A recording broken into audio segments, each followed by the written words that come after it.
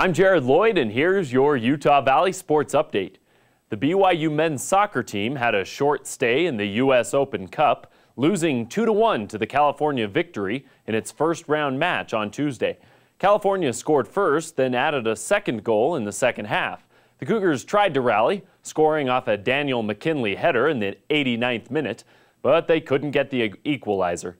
The team now gets to enjoy a pair of home games this weekend with the Tacoma Tide and the Abbotsford Rangers coming to town. UVSC freshman baseball player Jace Brinkerhoff continued to add to his award collection by being named the top utility freshman in America by Ping Baseball. The former Spanish Fork Don hit .371 with 12 doubles, 4 home runs, and 26 runs batted in. He also had a great fielding percentage and made 12 appearances on the mound with a pair of complete game victories. So the honor was definitely earned. Congratulations, Jace. On the national sports scene, the San Antonio Spurs will go for the sweep of the NBA Finals Thursday night as they play at Cleveland. The hapless Cavaliers will have to show a lot more than they have thus far if they want to prolong the series.